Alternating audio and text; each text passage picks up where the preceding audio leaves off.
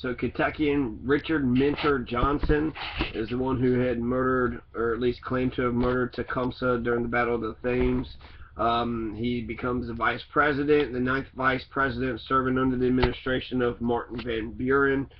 Martin Van Buren, of course, is, from 1837 to 1841, which we all know. That's just clear. He's the 8th president of the United States, so he was the 9th vice president under the 8th president, and he has, before his presidency, he was the 8th vice president and the 10th secretary of state under Andrew Jackson. So he actually looks very similar. He's got a long face like Andrew Jackson, Robert Minter Johnson does. He's the one who claims to have killed Tecumseh, so he brags about it for years on end. He also came from Kentucky, so he represented Kentucky in the House of Representatives. He was an ally with Henry Clay. He was a member of the War Hawks that favored war with Britain in 1812. So big fucking surprise there. He wanted war with Britain, participated in the battle, said that he personally killed Tecumseh. As his prominence grew, his interracial relationship with Julia Chin, an Octoroon slave, was widely criticized. So he liked black women, right? Julia Chin, an Octoroon slave. What is an Octoroon? What the fuck? Quadroon, Octoroon. Ancestry of people of mixed race, generally of African and Caucasian ancestry, but also with Australia, those of our Aboriginal, Caucasian.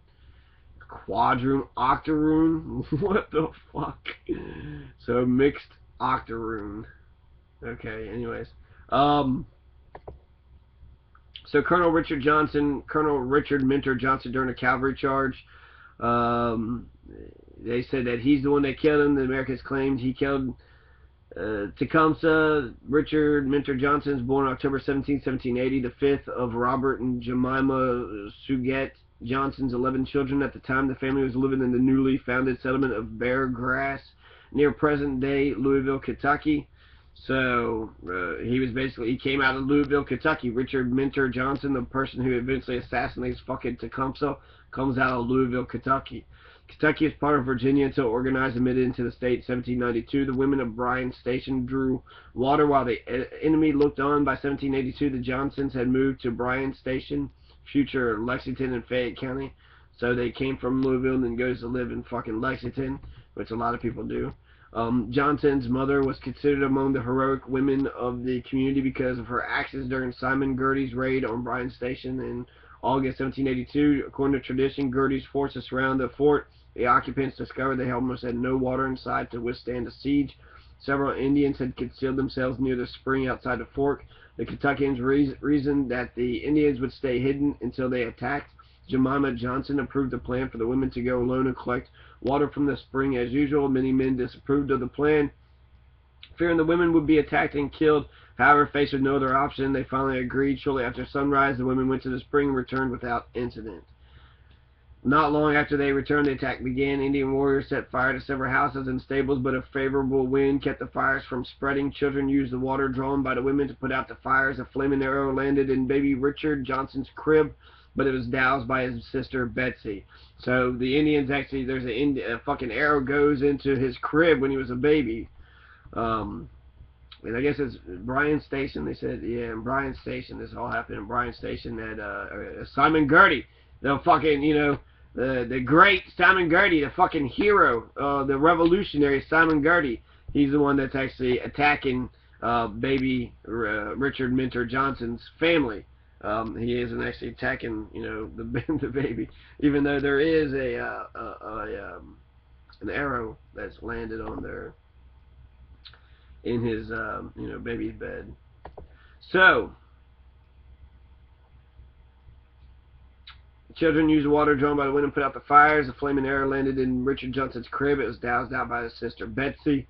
Help arrived from Lexington and Boone Station. The Indians retreated, but the Wyandotte historian Peter D. Clark wrote, after talking with Indians who fought in the battle, among the retreating Indians was a Potawatomi brave. So here's another Potawatomi, okay? So who, on perceiving an American officer, supposedly a Colonel Johnson on horse, this is Tecumseh. This is about Tecumseh. So,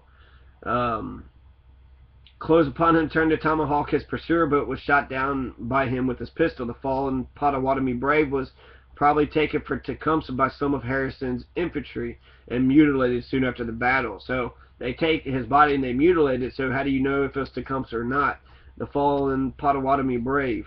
And they always, Hugh McGarry, he like fucking takes pieces of an Indian and feeds it to his dog and shit. And then you had Chief. Oh, it wasn't Roundhead. It was Doublehead. Chief Doublehead. Cherokee Chief. Who said white people tasted... They were too salty. He said they were too salty. Which I don't know. I don't know what that means. The fallen Potawatomi brave was probably taken for Tecumseh by some of Harrison's infantry and mutilated soon after the battle. A half Indian and half white named William Caldwell, whilst retreating after the last encounter, overtook and passed Tecumseh, who was walking along slowly using his rifle for a staff. When asked by Caldwell if he was wounded, he replied in English, "I am shot." William Caldwell noticed where a rifle bullet had penetrated his breast through his buckskin hunting coat. His body was found by his friends where he had laid down to die untouched within the vicinity of the battlefield.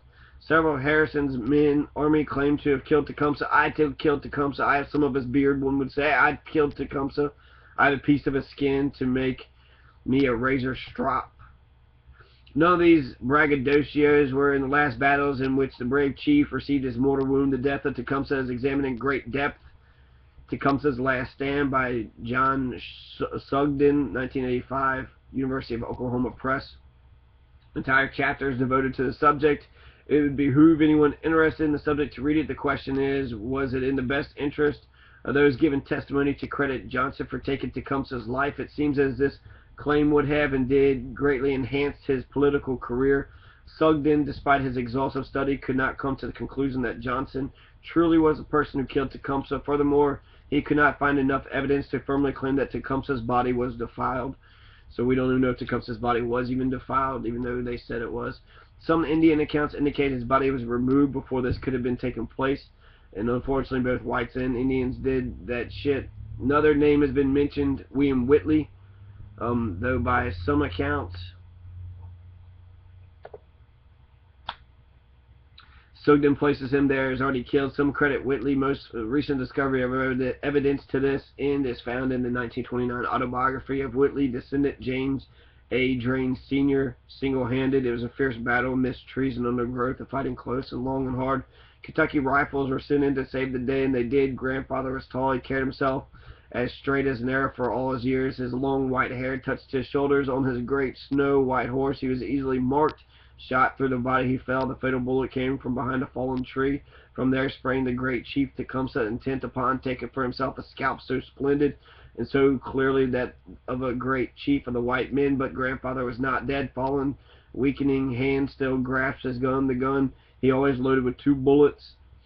So this is William Whitley, which I guess he's got fucking big flowing white hair. That gun was now loaded now, and as the slayer drew near, the dying man with one motion raised himself to a knee and the gun to his shoulder. Then he borrowed enough time from that last scant instant of life for his hunter's eye to center sights upon the red man's breast, and as he fired he fell on the Indian as well. Each gone where good fighting men go, and how the men of the rifles buried his body at dead of night and fed their horses upon his grave, that none might know where he lay, and how these men in pride brought back to his Kentucky home the high-stepping horse he had ridden away to his death, the horse itself blind of an eye by a shot. Rarely has a great man's death been so drenched in lore. Live your life so that the fear of death can never enter your heart. Love your life, perfect your life, beautify all things in your life. Seek to make your life long and in the service of your people. Always give a word or a sign of salute when meeting or passing a friend, even a stranger, when in a lonely place. Show respect to all people and grovel to none. When you arise in the morning, give thanks for the food and for the joy of living. If you see no reason for giving thanks, the fault lies only in yourself. When it comes your time to die, be not like those whose lives are filled with the fear of death, so that when the time comes they weep and pray for a little more time to live their lives over again in a different way. Sing your death song and die like a hero going home. He rallied many tribes to his alliance by his attacks on white people. Brothers, the white people are like poisonous serpents. This is all Tecumseh's words. When chilled, they are feeble and harmless, but invigorate them with warmth, and they sting their benefactors to death. Immediately following the American surrender, some of the Kentuckians argued with their officers that they would rather die on the field than surrender, fearing that surrender would lead to their eventual death anyways at the hands of the captors. However, the fighting ceased immediately following their surrenders. At least 300 Americans, initially estimated as killed, over 500 were taken as prisoners. Proctor, unsure of what to do, so many prisoners, wanted to make a hasty retreat in case that William Henry Harrison would send more troops to the area. Once word of Winchester's defeat reached him, the uninjured prisoners were marched north and then across the frozen Detroit River to Fort Malden. But the wounded prisoners, unable to walk, were left behind at Frenchtown. Proctor had to wait another day for sleds to arrive to transport the wounded American prisoners, but he feared that more Americans were on the way from the south. However, on the morning of January 23rd, the Native Americans began robbing and pillaging the injured Kentuckians. Any Kentuckian able to walk was marched away toward Fort Malden, while many of the more severely injured were left behind or simply murdered. The buildings that housed the wounded were set on fire. Those that could escape the burning buildings were murdered as they tried to flee, and those unable to move died in the fires.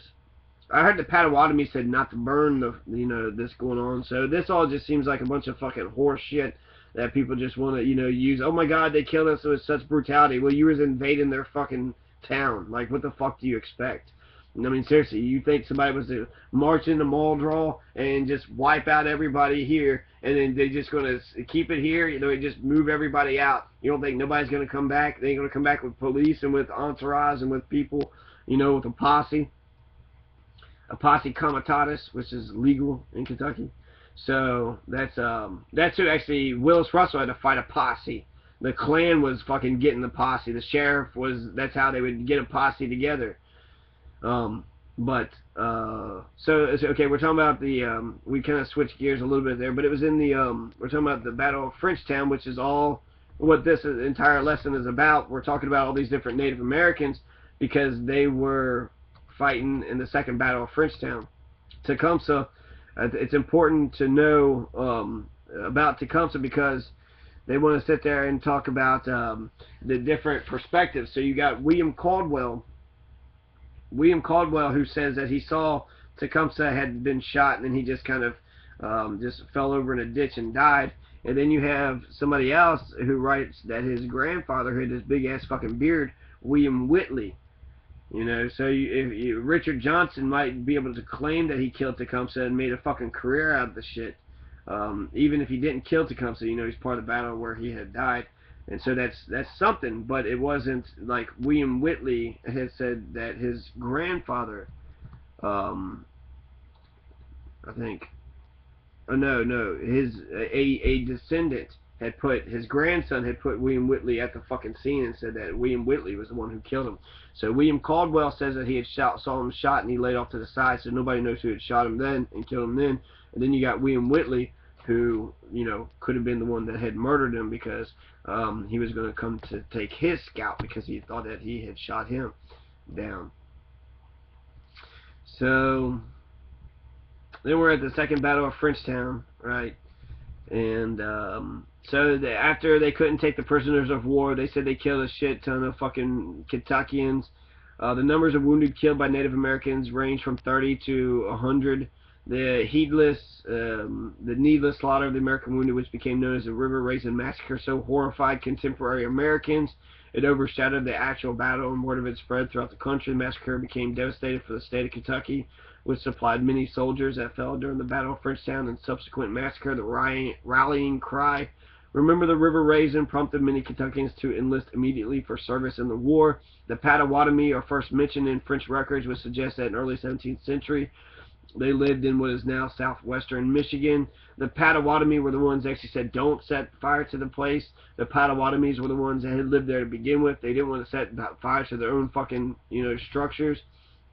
And then when they were ran out, and they brought the posse with them, and they came with the Foxes, and they came with the Delaware, and the Chippewa, the Ottawa, the Miami, the Ho-Chunk, the Meskwaki, the Fox, the Sauk, the Creek, the Shawnee. So they brought a whole shit ton of people. So during the Beaver Wars, the Potawatomi fled to the area around the Green Bay to escape attacks by the Iroquois and the neutral nation. They took part in Tecumseh's War, the War of 1812, and Peoria War. Their allegiance switched repeatedly between the British and Americans as power relations shifted between the two nations. Led by Chiefs Blackbird and Nuscotomeg, Mad Sturgeon, Fort Dearborn.